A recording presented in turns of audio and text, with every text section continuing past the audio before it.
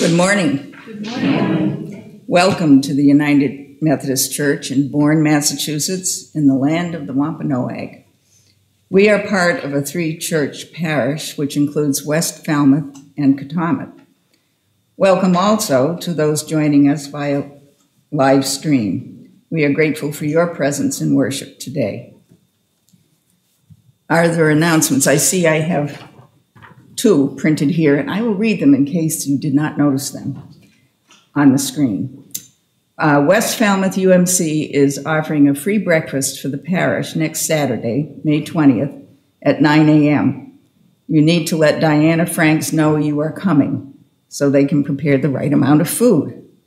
If you don't have email or have Donna's or Diana's email address, let Vicki or Karen know, and they will convey the information to Diana.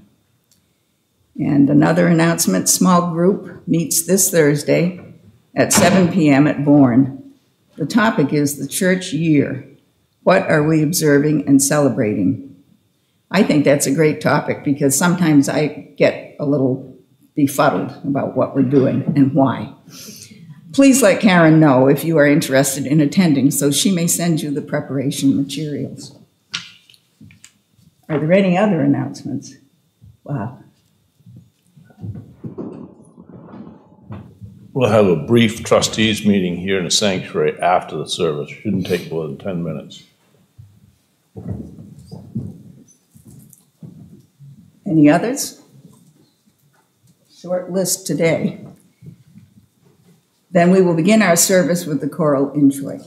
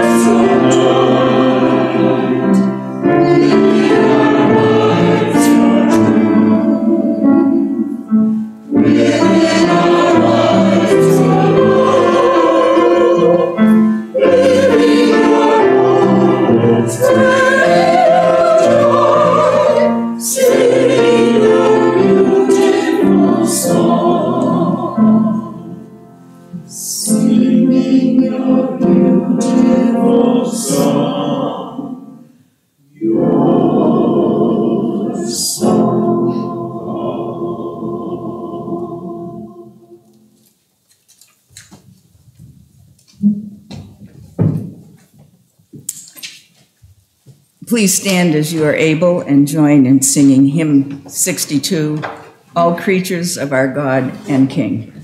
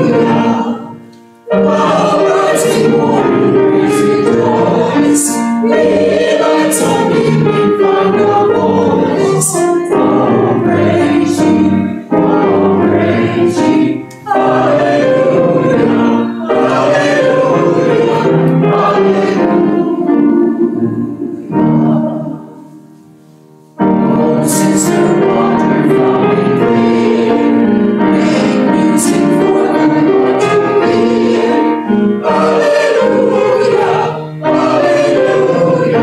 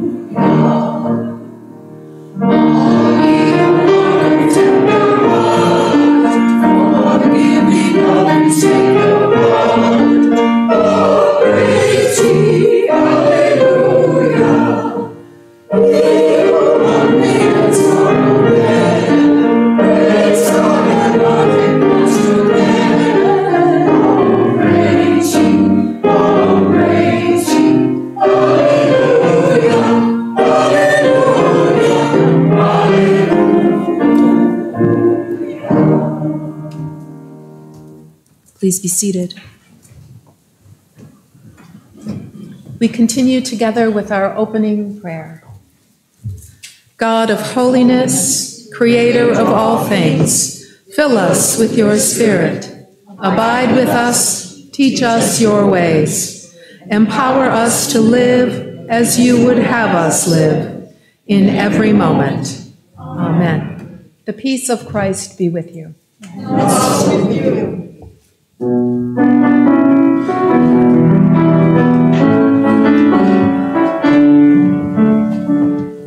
Shalom to you now. Shalom, my friends. May God's mercy bless you, my friends. In all your living and through your loving, Christ be your shalom. Christ be your shalom.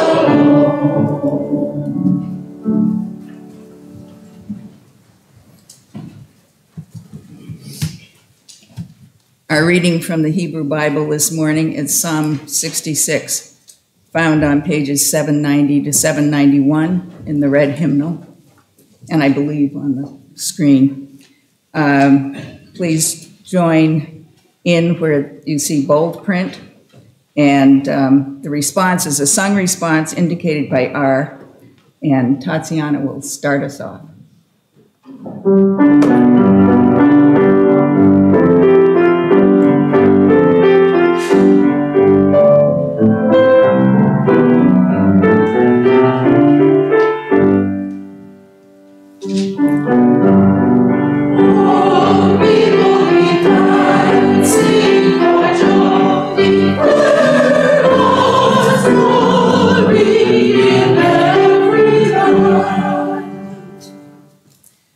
Bless our God, O peoples. Let the sound of God's praise be heard, who has kept us among the living and has not let our feet slip. For you, O God, have tested us. You have tried us as silver is tried. You brought us into the net. You laid afflictions on our loins. You let people ride over our heads. We went through fire and through water. Yet you have brought us forth to a spacious place. Oh, we will be glad and sing for joy. Declare God's glory in every land. I will come into your house with burnt offerings. I will pay you my vows, that which my lips uttered and my mouth promised when I was in trouble. I will offer to you burnt offerings of fatlings, with the smoke of the sacrifice of rams. I will make an offering of bulls and goats. Oh,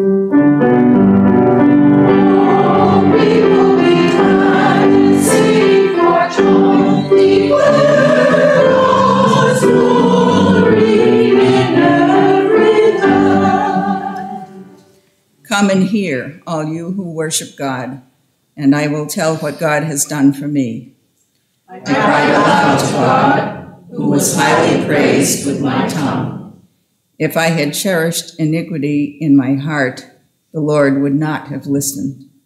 But truly God has listened and has given heed to the voice of my prayer. Blessed be God, who has not rejected my prayer or removed his steadfast love from me.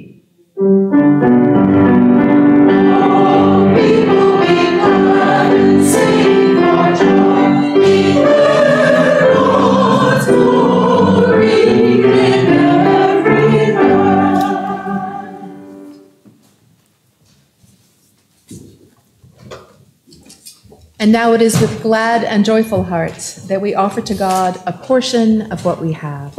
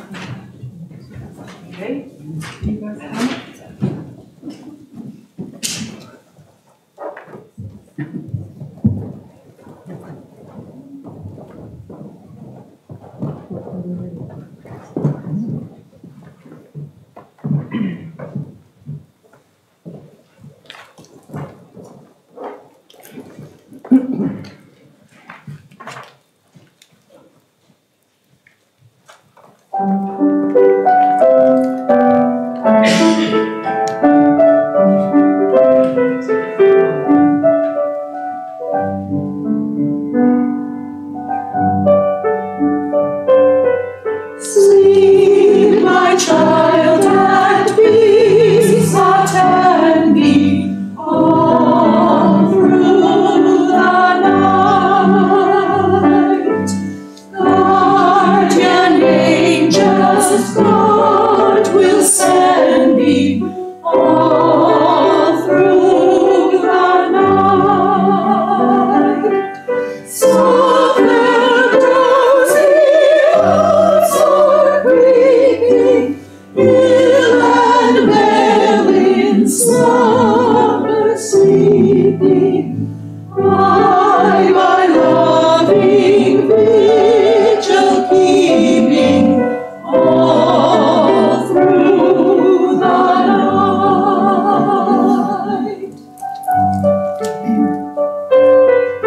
While the moon my watch is keeping all through the night.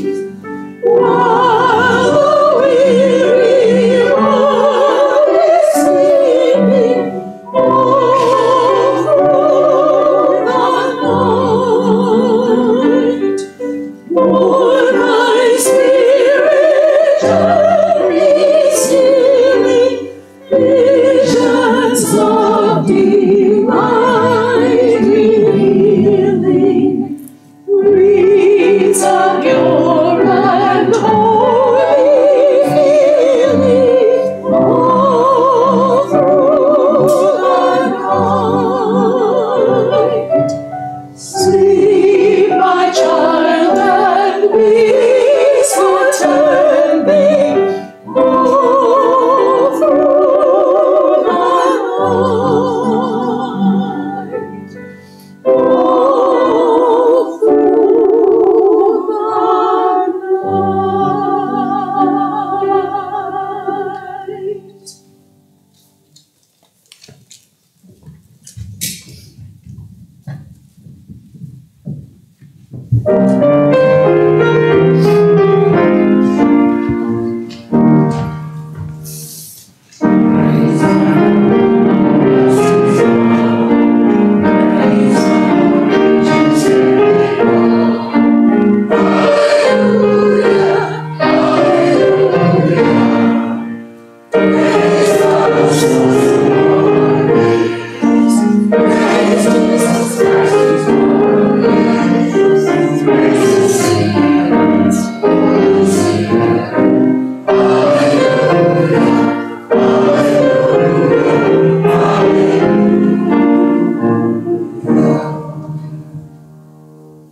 Please pray with me. Accept these gifts, O Lord. Our hearts offer them in gratitude and praise. We offer what we have and what we are, that we may learn to love as you do, and gift this sacred earth what it needs to be healed and whole. Amen. Please be seated.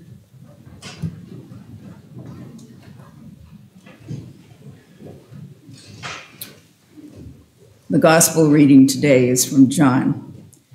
If you love me, you will keep my commandments, and I will ask the Father, and he will give you another advocate to be with you forever. This is the Spirit of truth, whom the world cannot receive because it neither sees him nor knows him. You know him because he abides with you, and he will be in you. I will not leave you orphaned. I am coming to you. In a little while, the world will no longer see me, but you will see me. Because I live, you also will live. On that day, you will know that I am in my Father, and you in me, and I in you.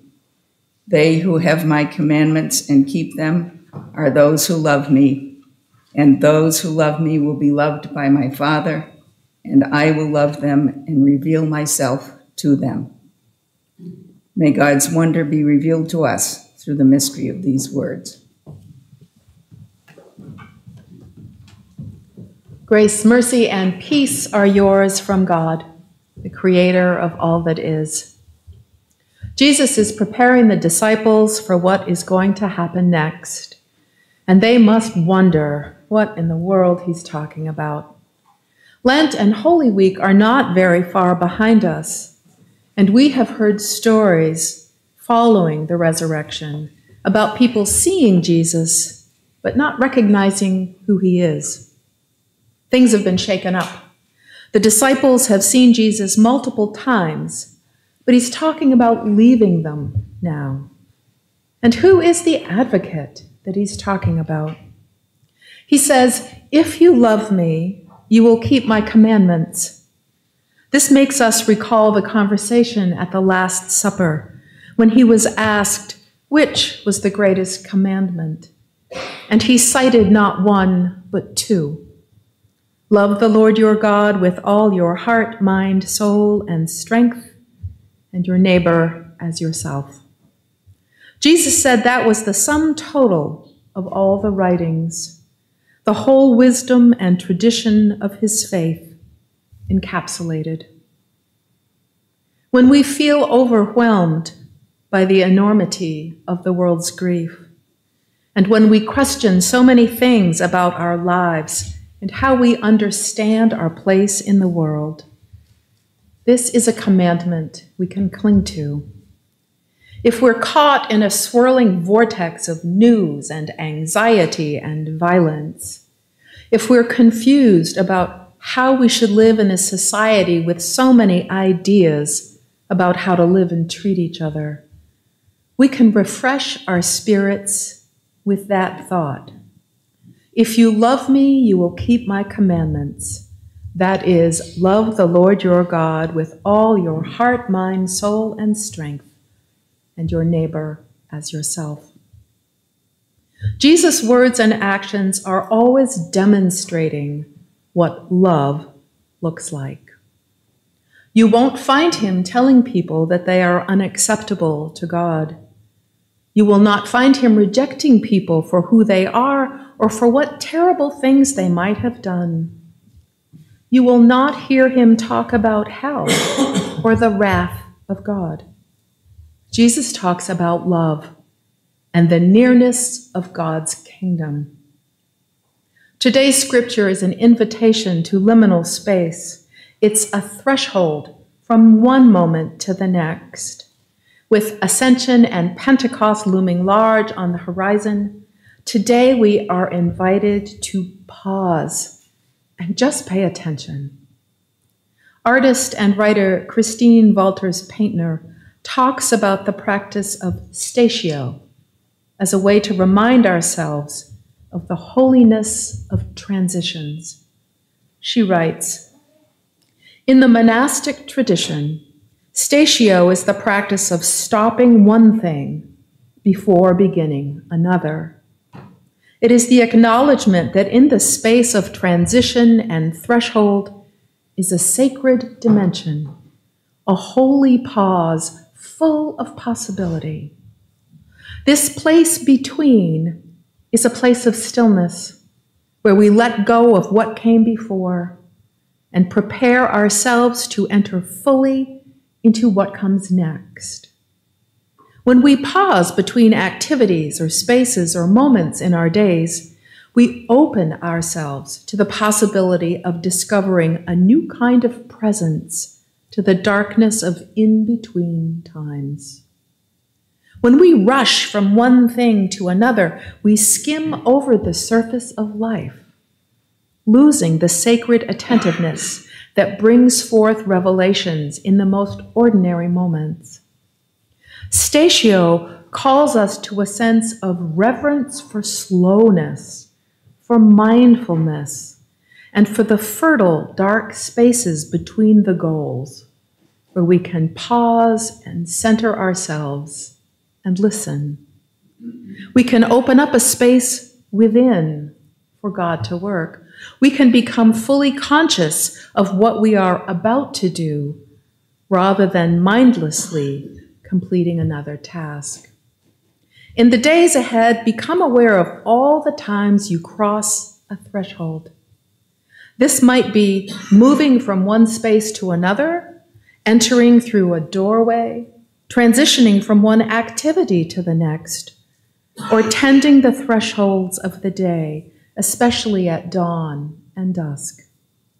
Pause at each and offer a short blessing, simply becoming aware of the possibilities alive in the moment. See if the threshold helps call forth the thinness of the moment, making the voice of the divine more accessible. When we are anxious, when we are fearful, we instinctively want to do something. Sitting still seems imprudent. We are sure we should be in action. But sometimes statio is the right place to be, to listen, to breathe, to look and see what God is doing. Beyond the ability or the willingness to stop for a moment is the hope that we can actually embody that place with joy. Mary Oliver's poem, "I Happened to Be Standing," is just such a song of the heart. She writes, "I don't know where prayers go or what they do. Do cats pray while they sleep, half asleep in the sun? Does the possum pray as it crosses the street? The sunflowers? The old black oak growing older every year? I know I can walk through the world, along the shore or under the trees, with my mind filled with things of little importance, in full self-attendance, a condition I can't really call being alive. Is a prayer a gift or a petition, or does it matter? The sunflowers blaze. Maybe that's their way. Maybe the cats are sound asleep. Maybe not. While I was thinking this, I happened to be standing just outside my door with my notebook open, which is the way I begin every morning. Then a wren in the privet began to sing. He was positively drenched in enthusiasm. I don't know why. And yet, why not? I wouldn't persuade you from whatever you believe or whatever you don't. That's your business. But I thought of the wrens singing, what could this be if it isn't a prayer? So I just listened, my pen in the air. That moment of just listening is statio. Experience what is so. Embody it. Enjoy it. Let it capture your full attention. There is nothing to fix, to resist, to change. Each moment is holy. Our living is a sacrament when we love God. If you love me, you will keep my commandments. May it be so. Amen. Our hymn number 2196 in the little black paperback hymnal, We Walk by Faith.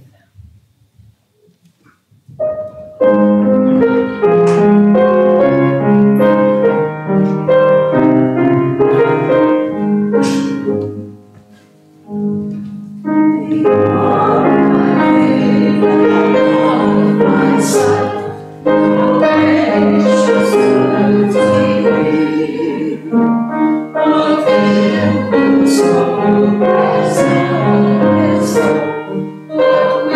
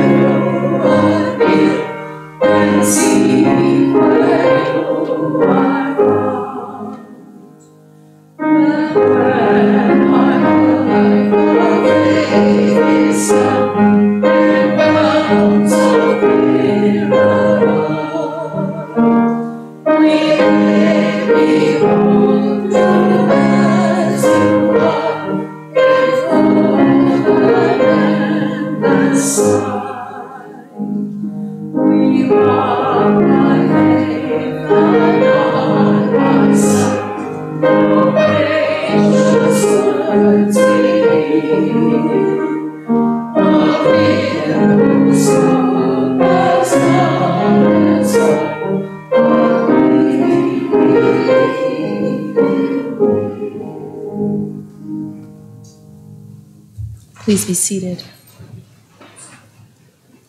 In deep silence, in the presence of God and surrounded by friends, we quiet our hearts and still our minds to offer our prayers. At this time, I invite you to share your joys, your concerns, and your requests for prayer. Yeah, hi. Travel Mercies.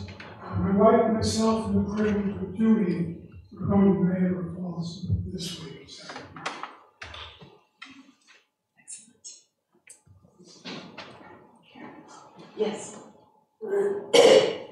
My lifelong dear friend Nancy called me just before I left for church today to ask me to request prayers for her and her family. She had been away on a short trip and came home to find that her oldest child had died alone. But I was amazed she could call me. So your prayers for Nancy and her family. Thank you. Thank you. Richard. I would like to thank you all for your prayers.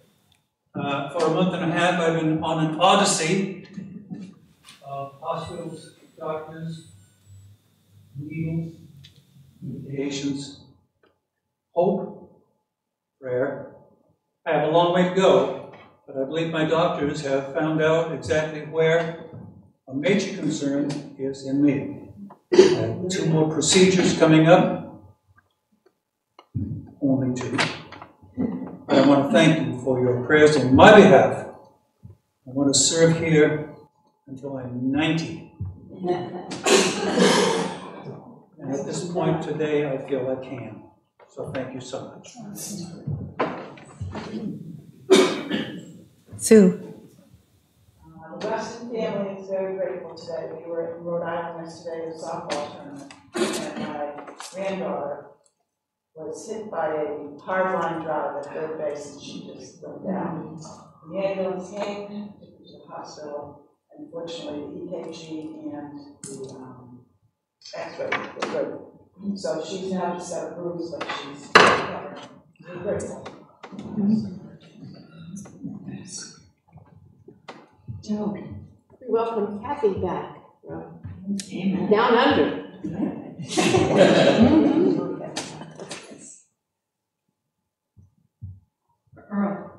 Yeah, I'd just like to mention that I'd like to see a nice big turnout next Saturday at West Falmouth for breakfast. I think it would be nice. I think they would be very pleased to see us blow them away with people coming to it. I think it would be great.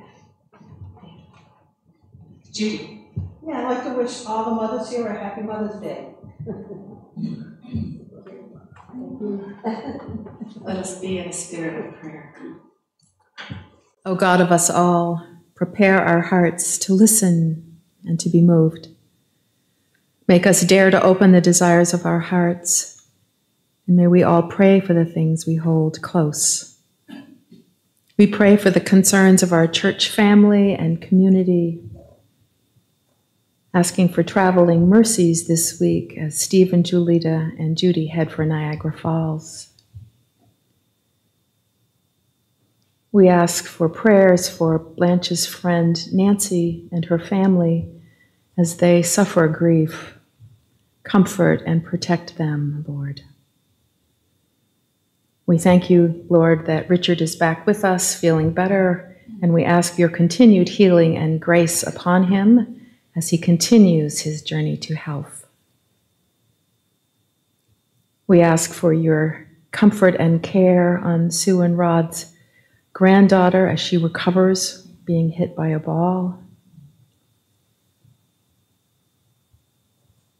We join Joe in welcoming Kathy back and delight in her ability to go visit her sister in Australia for a month. We anticipate wonderful fellowship next Saturday at the West Falmouth Church for the all-parish breakfast, and ask your blessing and grace and presence with us there. On this Mother's Day, we give thanks for the nurture and tender care of mothers, for those who birthed us, formed us, guided us, raised us. And we pray also for those who wish to be mothers but are not, and for those who do their share of mothering, although they have no children. Make us mindful of your commandments, O Lord, that we may walk in a way that glorifies you, and that we may participate in the world's true shalom. And now we pray together the words that Jesus taught to his disciples. Our Father, who art in heaven, hallowed be thy name. Thy kingdom come, thy will be done, on earth as it is in heaven. Give us this day our daily bread, and forgive us our trespasses, as we forgive those who trespass against us. And lead us not into temptation, but deliver us from evil. For thine is the kingdom, and the power, and the glory forever. Amen. Our closing hymn, number 402 in the red hymnal, Lord, I Want to Be a Christian.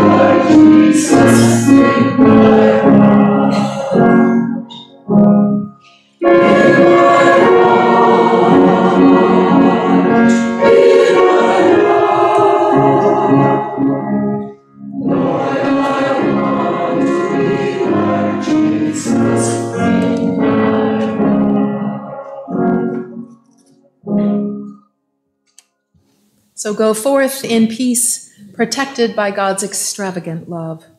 Remember always that you are a child of God and that the Holy Spirit dwells in you. When you find yourself surrounded by darkness, be the light. Honor and glorify God in every moment of your living. Amen.